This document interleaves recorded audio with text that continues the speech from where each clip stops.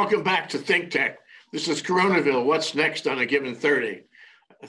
And now, before we start, a few words from our friend Sylvia. Welcome to Coronaville. What's next? Which plays on ThinkTech Hawaii every Thursday at 11 a.m. Today, 1 week after the inauguration, we will talk about how hard President Biden is working on COVID and how well he and his team are doing. Jay Fidell is our host, and our guests are Tim Apicella, Cynthia Lee Sinclair, Stephanie Dalton, and Winston Welch. Our panel will discuss President Biden's team, the status of his COVID relief bill in Congress, his attempts to require masks and social distancing, his efforts to get more vaccine, the numbers of vaccinations so far, the shortages and supply line issues, the timeline to vaccinate the country, the threat presented by the variants, the disparity among the states, and how well we are doing as against Europe and Asia. Our plate is certainly full today. In any event, we and the new administration have found that dealing with the pandemic is, and will be, very challenging. Okay, that said, Tim, how well is Joe Biden doing? How well is his team doing 1 week after inauguration on COVID? Well, I think the operative point you just made was 1 week. Look at the Trump administration with 10 months at the helm and how little they did. And Joe Biden in 1 week has moved the ball forward down the field exponentially faster. And so I think he's doing an outstanding job. I was a little concerned that he increased the projection of vaccinations to be injected into people's arms and really not having a handle, I think, on the production schedule. So that's kind of betting on the come, as they say. But I think he'll accomplish it. I think he'll hit his target goal, and we will get these vaccinations in hand. And I think they'll do what they have to do regarding the variant virus, and they'll have to adjust and move their strategies one way or the other to deal with that as well. But I think he's doing an excellent job, and his administration that's tasked with that are also doing an excellent job. Now, what about the bill, the COVID relief bill in Congress?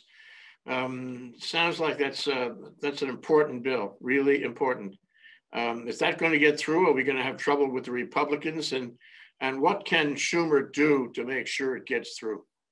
Despite rhetoric of unity and cooperation with Mitch McConnell and the other GOP senators, that only goes so far. I think they're at a point now where if you're in the way and you don't want to work with the new administration for one reason or another, maybe you think they're not justified to be there in the first place, they're going to push them aside, and they'll get the COVID stimulus taken care of via the budgetary resolution process. They're not going to wait around, they're not going to stall, and they're not like a Mitch McConnell and his ilk delay the game. Give us a moment on the budgetary process. Okay, well, see, I think if things don't move along, they're gonna move it within a week from now. How do they do that? How does the budgetary process give them an advantage they wouldn't otherwise have? Well, it's the votes. It's, you don't need a super majority for a budget votes. You need 51 votes, and Kamala Harris will be the 51st vote. So that's how they're going to do it. I don't think they want to play hardball so early in the new administration, but I think they will if they have to. And Mitch McConnell has kind of thrown some some diversionary tactics in the water, and I think that only goes so far now. The diversionary tactic I'm referring to is the impeachment trial, where Mitch McConnell was all, said on the Senate floor how guilty Donald Trump was of inciting the attack on the Capitol, and then said he doesn't want to entertain the trial until Donald Trump is out of office. Now that Donald Trump's out of office, he doesn't want to entertain the trial. So what kind of political shenanigans was that? And I think that really set the tone in the wrong direction for Mitch McConnell and the other GOP senators, but we'll see. Yeah, we'll see. Cynthia, how are we doing on COVID? I've heard most recently that the numbers are a little better, but do you have any idea about where we're going on this? They're still super, super high. It's not really so much that they're better, but it's that they're kind of starting to go on a downturn. a little bit, but we're still just astronomical.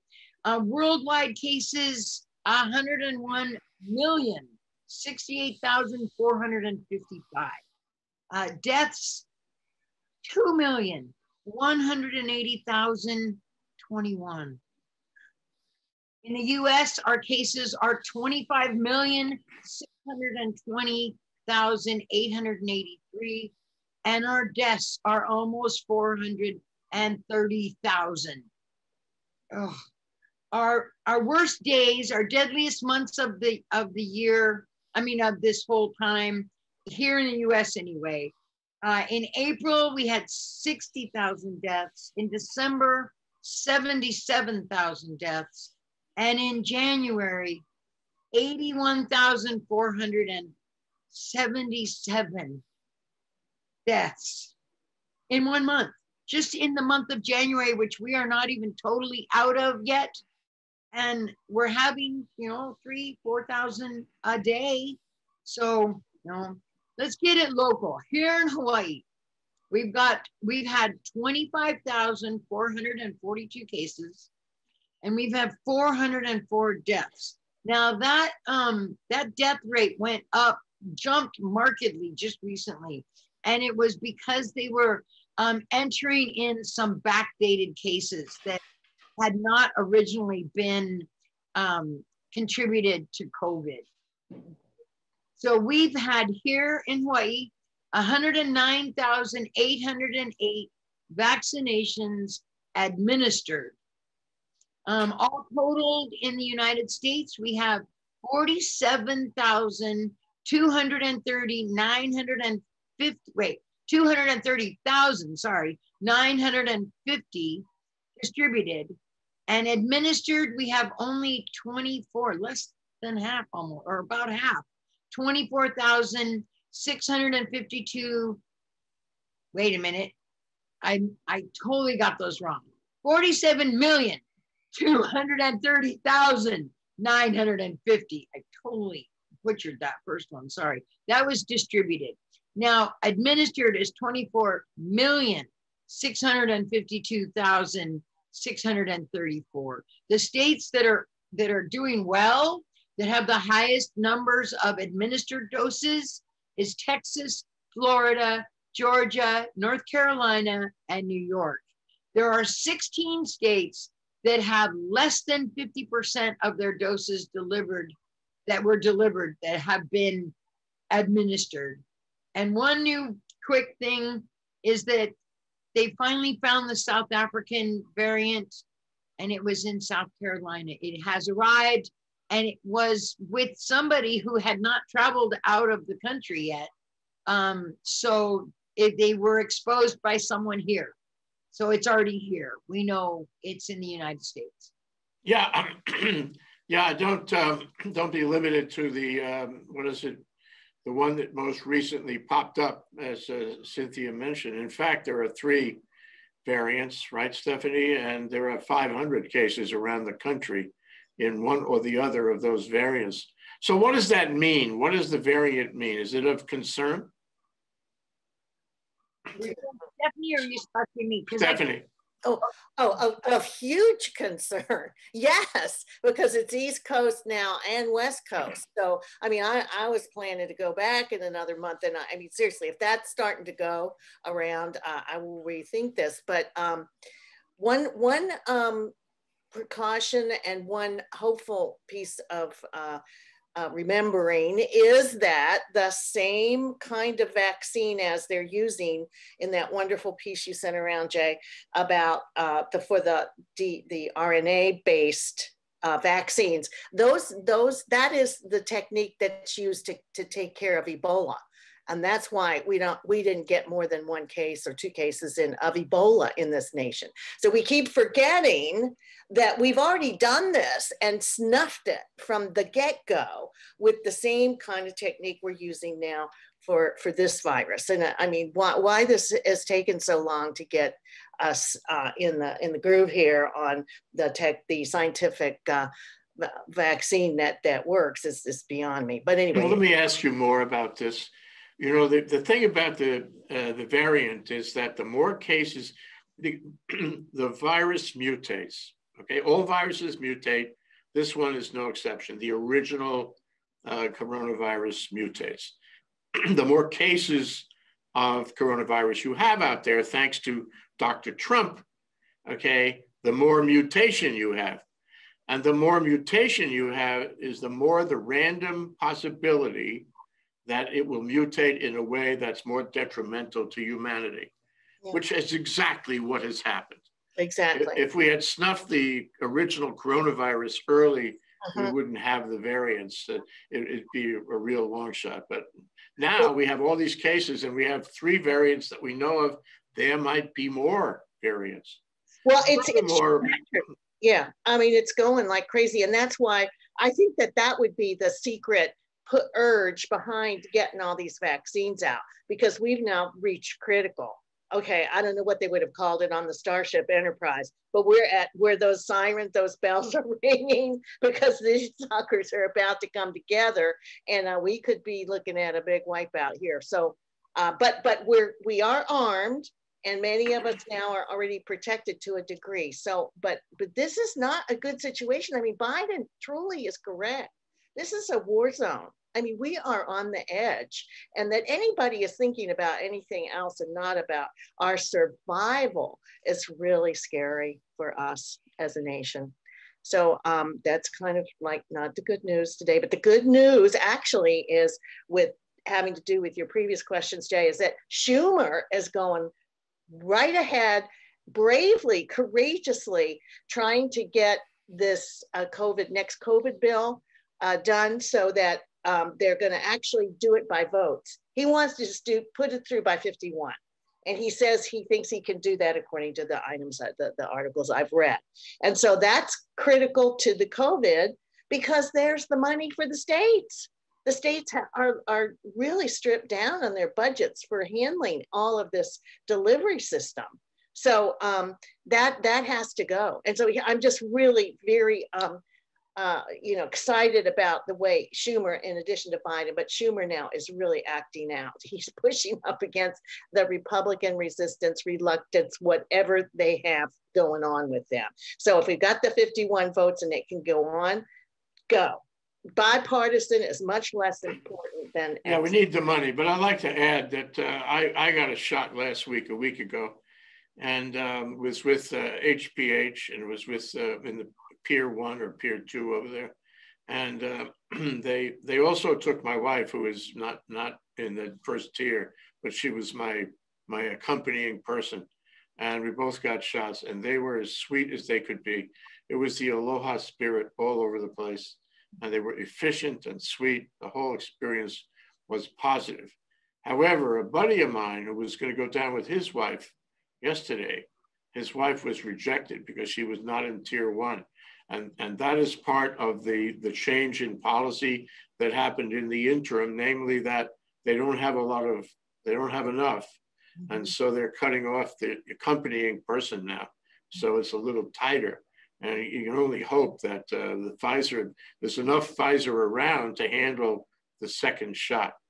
But where does that leave us, Winston? We got to worry about this. These vaccines don't kick in immediately. Some of them may not be as effective against the variants. The variants are spreading. I think there's more than 500 in the country, probably understated. All governments have a way of understating cases, including there's a scandal going on about Andrew Cuomo and the people who died in senior facilities today. So what do we do? What does the average person do if he's not in Tier 1 or she's not in Tier 1 right now? What's the mindset? What's the action? Give some advice, would you, Winston? Same thing that I've been spouting the whole year, Mr. Fidell, which is exercise individual responsibility and don't be a sociopath. When you go outside in public, we don't have a problem with this in Hawaii. I mean, no Karens here that I've heard of, but or the male versions. But if they do, we wear masks here. Now CDC is telling us wear double masks. So they say put the more protective one closer to your face. So if you start feeling faint, for not enough air getting in, which there hopefully is. You put your cotton mask on top, and then the more medical mask underneath. But essentially, it says we should all be wearing N95s or KN95s or something along those lines. The Germans have moved to that standard and said, if you're going out in public, you have to be wearing these masks now. Of course, there's underreporting. COVID's never going away, Jay. That's the bad news. It's always going to be with us. Some variant of it is going to be with us, like the flu. And I just don't see it happening. However, Dr. Fauci did say, as these new variants pop up, they will also create different vaccines to attack them as necessary. So they were able to pull this off in a year. We'll have to wait and see what's coming up, but some of them look pretty scary. You know, the Brazilian one in Manaus seems to have completely reinfected the population, or something's going on down there that I'm not clear on. I read here, I'd heard about the British version, which is more lethal and more infectious, and the South African one and the Brazilian one. But then I read, maybe it was yesterday, the Danish variant was found in Hawaii. Did you read that? And so there are dozens of variants that they're certainly tracking out there, and we'll just have to see which ones pop up. But in the meantime, you mask up, you wash your hands, you don't go out if you don't have to.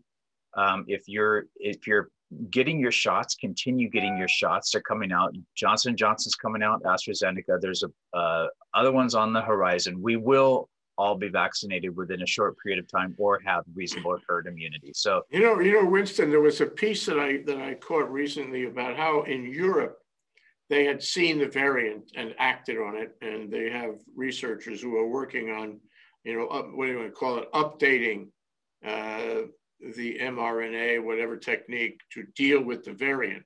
And it shouldn't be all that complicated, but they're working on it. Unfortunately, in the last days of the Trump administration, they didn't do anything about the variant. They didn't do anything about anything. So yeah, let's we're playing catch up. Our researchers are playing catch up now on the variant. This is not a good thing. No, and there's something they know that we don't know. When the U.S. came out with something that said, if you leave the country, just be prepared, because you may not be able to come back as soon as you think you might be able to. That came out yesterday from the, I think it was the State Department. And Israel has completely shut off all air traffic in and out of the country. So they're realizing this is what they have to do to protect themselves, and they're the gold standard as far as immunization goes. And so they're realizing, let's just wait and see. So we've got a lot of pain coming up in the next few weeks and couple months, but we will get beyond it. And take care of yourself and take care of others. And that's the only message that we can continue to have until we reach some herd immunity and serious levels of vaccination. Well, Tim, a lot of this suggests we had to look at the timeline. We have various things going on here. We have the new energy in the Biden administration, that team. It's a good team. They're doing everything they can. They recognize the severity of the pandemic, and they're doing stuff that we would do. I mean, that rational science people would do, as opposed to the previous administration, whose name shall be erased. But my concern, and my question to you is, how long is it going to take before you get a handle on this? You still have the infection going on. It may have a dip right now, but complacency will probably increase it. And I worry about complacency, and I worry about the variant. So we really, what's your thought about how long it's going to take? And the main question I'm really asking is, what about the economy, man? You can send money out to people, but we still have to rebuild the economy. How much time can we wait while we're dealing with this pandemic before the economy really goes in the drink? Got any thoughts about that? Two thoughts, because you asked me two questions. And that is, I'm actually a little bit optimistic, because it wasn't long ago that there were those that were very hesitant to taking a vaccine at all. And we're starting to see statistics point that Americans are starting to accept the concept of the vaccine and more willing to take it and have it administered. So I find that very optimistic news, because obviously we're not going to get to herd immunity without cooperation from all the Americans we possibly can as far as accepting the vaccine. But it's now that we have the introduction of variants, that puts us back, pushes us back a bit. And we're gonna have to, figure out new techniques to handle the variant. As far as the economy, well, Jay, you listened to the previous administration and the economy was rosy because the economy consisted of three things: the Dow Jones, the Standard & Poor's, and the NASDAQ. That was the economy.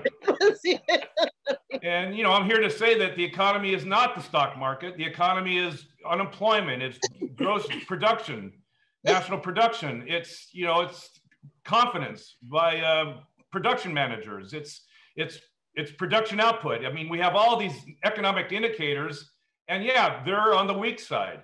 But the Dow Jones, you wouldn't know that because 1% owns 50% of the stock market. And we have 10% of the Americans owning 80% of the stock market. So, happy times are here again for those select few. Well, actually, the market went down a few days ago by 600 points. Yeah, well, when you're at 30,000, 600 points is a drop in the bucket. Buying opportunity. And that's how we view it. So the economy is fundamentally, we're in recession territory. And though we haven't recognized it. And Wall Street hasn't recognized it because, again, it's being propped up by the few and the special few, those with resources. So until we start seeing drops in the Dow, then people start to open up their eyes going, well, wait a minute, my 401k has been damaged. What's going on here? Where they should be saying that right now is what's going on with the economy and what can we do to, prop it up? And a big part of that is COVID's compliance. And until we get that, and we're not there yet, we'll continue to see our economy kind of slag and lag behind. Cynthia, we've been trying to figure out the psychological, sociological question of why people follow Trump. It's like a question on everybody's mind. I talk to my friends on the mainland. I mean, they're all Democrats these days, and I said, why do people follow him when he did such an obviously bad job on everything? And he's so mean and nasty. Why do they follow him? And nobody has a really good answer. And I'm wondering, as we start to recognize, as Tim has said, the severity of the pandemic, as it may get worse, as the stock market, which I believe it will get worse in the stock market, because the fundamentals are the economy, and the economy is not doing well at all. I'm wondering if the people in the base are going to try to shed off Trump. We've seen a lot of Republicans bail out of the party, but not that many when you count 70 million people voted for him. What do you think is going to happen here? Is this going to have a political effect? Well, there's going to be a core nugget of them that will never come back. They are lost to the cult of personality. It's very difficult to bring people back from a cult. And, it's very specific. You asked the question, why? I have some answers about it. You can look up the Dunning-Kruger effect, where the person who's trying to manipulate someone else, or the reason why people are going and falling prey to their manipulator is because it speaks to something within themselves that they want to see raised up higher, right? So that they can feel better about themselves because they think those same kinds of things. So there's that group of folks. And then there's not like one fell swoop that we can define them all with, right? So then there's another group that it's just the money. They don't care about anything else but the money. They got lots of money while he was in office through the stock market and other perks that they received while he was there. So there's that. And then there's a whole another group of conservative Christians who just wanted to get rid of abortion and to get their conservative judges on the bench. So I think there's different reasons why different people follow him. And some people just literally fall prey to the misinformation, the constant lie. It's not just one lie. It's not just a lie. First, you know, he's undermined the whole identity of truth, what it is, right? It no longer exists. Now it's just alternative facts. And so once you get rid of truth, and then you see the same lie over and over and over and over to the point where people start to believe it.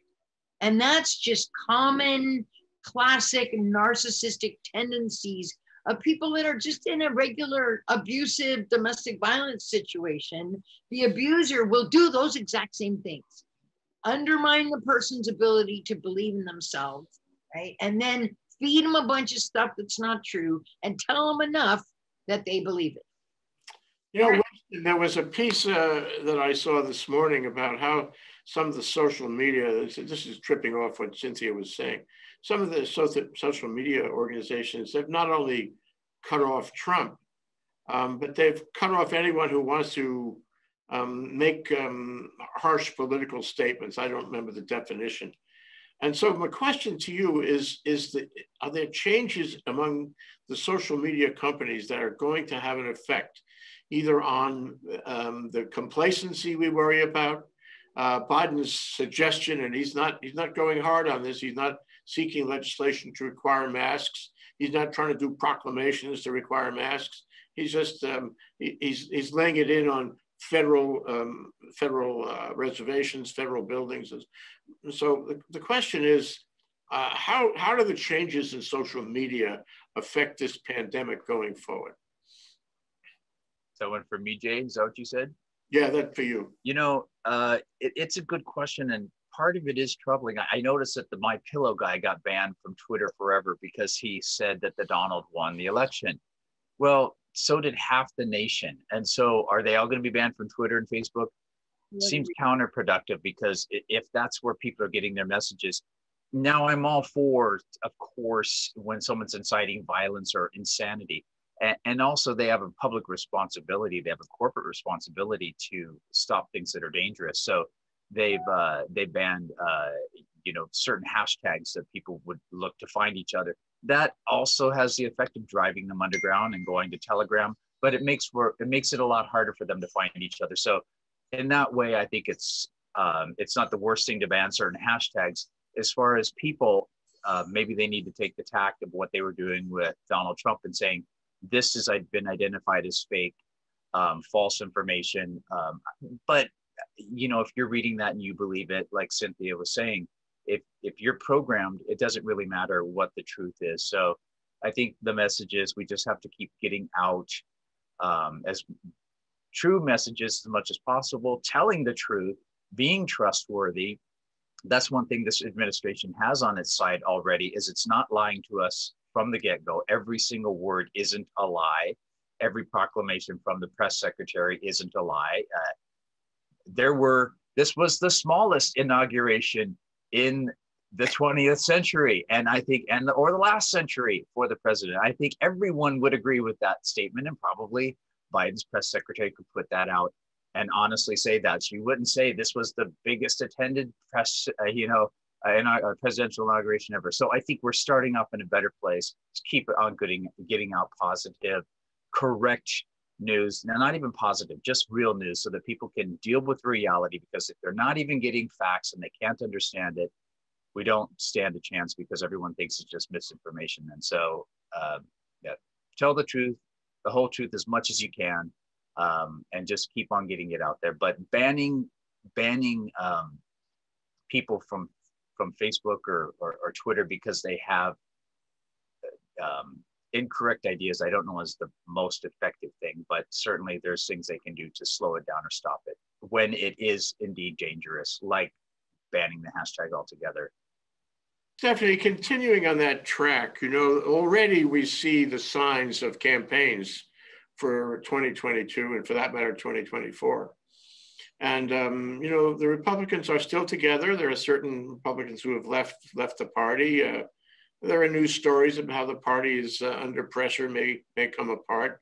But for the moment, it's still there, and it still supports Trump. and it still is planning on a big rush for 2022. And I wonder how you feel all of this that we've been talking about affects that election. Because remember that time is a huge factor. When Mitch McConnell said, let's put off the impeachment for a couple of weeks, what he was really saying, I don't think we can deny this, was we know this is going to soften in a couple of weeks. The Trump's chances at that trial, Trump's political support at that trial will change in the next couple of weeks, and it'll change in his favor if we put it off. I mean, he's a real smart guy. I don't want to say how I feel about his morality, but you know, that he did that intentionally to help Trump. And by the same token, you know, the fickle finger writes the news. We'll have a million things going on. And although Biden and his team would do a great job, the fact is we still have a problem with the pandemic and Congress. So query, you know, how is it playing out now if we look forward to 2022? Well, I think we're up against what we already know. First of all, those who can manipulate the media are far ahead of the game, and Trump and other people are very expert at that. And that's been going on, and especially from the Republican Party for ages, decades. And going back to some of the stars we know, Newt Gingrich and all the rest of them that have gotten these bad ads out to us. But the most important thing about the media, and in respect for what Winston's talking about, is all of this is whack-a-mole. I mean, okay, Facebook may or may not be here in 24, I don't know. But the point is, if it is whack, there's going to be 5 others of them someplace else. So it's only about the competent and brilliance of people that can manipulate that outflow that is going to be yield tools for them to do what they want to do. We'd like people to do those things for good and for democracy and for our what was our value system. But let's go back to something we already did do together and know so well. I mean, I'm a high school teacher. I taught at Radford High School for years, but if you will just not even worry about teaching high school and be a high school student again and remember your student body and your class.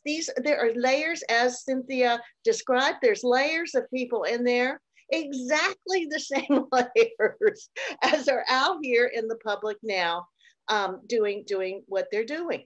So we have to go back and look at the population, and we have to go back and ask, why do we have more of this domestic violence? So what are we doing? What's Germany doing? What's Japan doing? How are they managing? Oh, that actually leads perfectly to my last question to Tim. Tim, you mentioned Israel, for example, and different countries take different approaches. The World Health Organization is probably in better shape now that the US is going back in. Hopefully the United Nations will, you know, play in general a role to bring this effort together. But the fact is that Canada got cut off. It's not happy about that. And the US is not helping Canada. I'm sorry about that. I'm sure Biden is sorry about it too. We have variants coming in from corners of the globe. We have huge travel issues. We have right now, we have a protest, a series of protests around India. We'll be covering that later today that actually threaten its democracy in the view of some people. I mean, the pandemic seems to be disrupting things in general around the world. And I know it's a big question, and you have a minute to answer it. And the question is exactly? The question is, you know, how does the global process play out on this? Well, I think Winston actually alluded to it. The pandemic is here to stay. We're going to have to adapt. And human beings do that. They either change their environment or they adapt to it.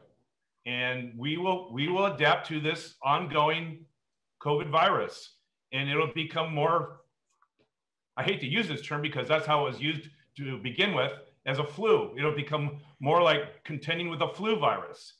Unfortunately, this one's more deadly, and hopefully over time, as it mutates, it becomes less deadly and maybe more transmissible, but less deadly. So the economies of the world, the political powers of the world will all have to adapt, and every country will do it differently.